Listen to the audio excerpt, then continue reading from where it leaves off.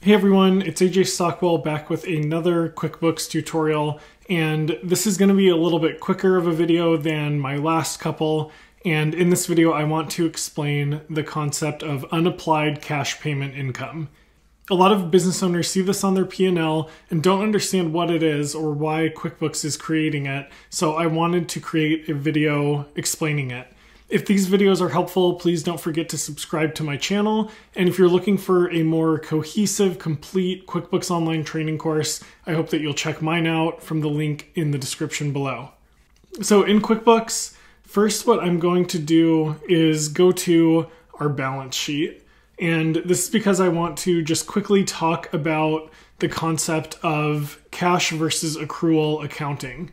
So I'm not going to cover that topic in detail in this video, but a main difference between cash and accrual accounting is the treatment of accounts receivable. So in cash accounting, we don't recognize income or have accounts receivable based on an invoice, because cash accounting, like it sounds, is purely focused on cash in and cash out. When we create an invoice, it is not income for us yet from a cash perspective because we haven't actually received the cash. On the other hand, when we're talking about accrual accounting, we can accrue income even without receiving the cash, and the way that we do this is by creating invoices, which creates accounts receivable.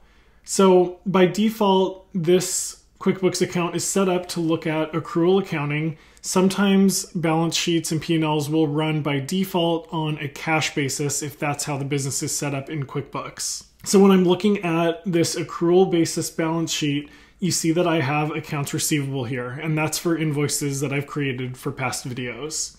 If I switch to cash accounting, then you'll see that we do not have accounts receivable because accounts receivable is not a cash basis concept. It just kind of doesn't exist.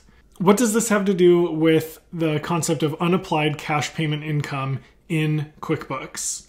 Well, let's talk about what happens when we receive a customer payment in QuickBooks. So I'll go to New Transaction, and then I will just go to Receive Payment and choose a customer. And this customer does not have any open invoices, right? So let's say that they've paid me $500. I'm recording it as just a customer payment here, not as a sales receipt, and I don't have an invoice to apply it against. It's telling me that right here. And what I can go ahead and do is save and close this, and it's prompting me to acknowledge that I'm saving it as a credit. So what is the effect usually of using that receive payment type of transaction? Going back to the idea of double entry accounting, every transaction touches at least two accounts. In the case of receiving a payment, I'll go back in there. One of the accounts is whichever account we are depositing that payment to, whether it's our actual checking account or if it's going into undeposited funds first. And then the other side of that transaction is accounts receivable, because usually we're closing out an invoice or some portion of an invoice. So receiving a payment is basically always reducing a customer's accounts receivable balance. So I'm going to close out of here, and I'm going to switch to the accrual basis balance sheet again. And what we see if we click into here is we have our payment. And you can see that this is the only transaction for this customer. And when we reduce accounts receivable, what we're basically doing is creating a credit balance for the customer that can be applied later. So if I go over to the customer's page, I'll click in, you see that she has this $500 credit balance or negative balance. Similarly, if I jump quickly to the AR aging, we see this $500 credit balance. And again, this is an accrual concept. So if accounts receivable is not a concept on the cash basis financial statements, QuickBooks needs a different account to offset receiving that payment. So let's go to the P&L. And right now, again, it's pulling it up as accrual by default. And we don't see that $500 payment anywhere here because all that was doing from an accrual basis was affecting the balance sheet, right? It was a reduction of accounts receivable. It was creating a credit balance for this customer. But if I switch it to a cash basis, then we see unapplied cash payment income. Because on a cash basis, when we receive cash from a customer, it is income. The problem is QuickBooks doesn't know sort of what products and services this was for, so it's not able to map it to a different sales account. So I can go ahead and click in here, and here is that payment. So the summary here, the TLDR, is that when we create a receive payment type of transaction from a customer, normally from an accrual basis, it's reducing their accounts receivable. But on a cash basis, there's no real such thing as a customer credit balance. There's no AR. So we post it directly to the P&L. And when QuickBooks doesn't know what products or services it was for, and it's not applied to an invoice, hence the name, it gets posted to this unapplied cash payment income. Now, the second situation that I want to show for people here is for those of you out there who are saying, well, I always have an invoice that goes with my payments. I don't have any open credit balances for customers, but for some reason, when I look at my cash basis P&L, I see this unapplied cash payment income. Why is that?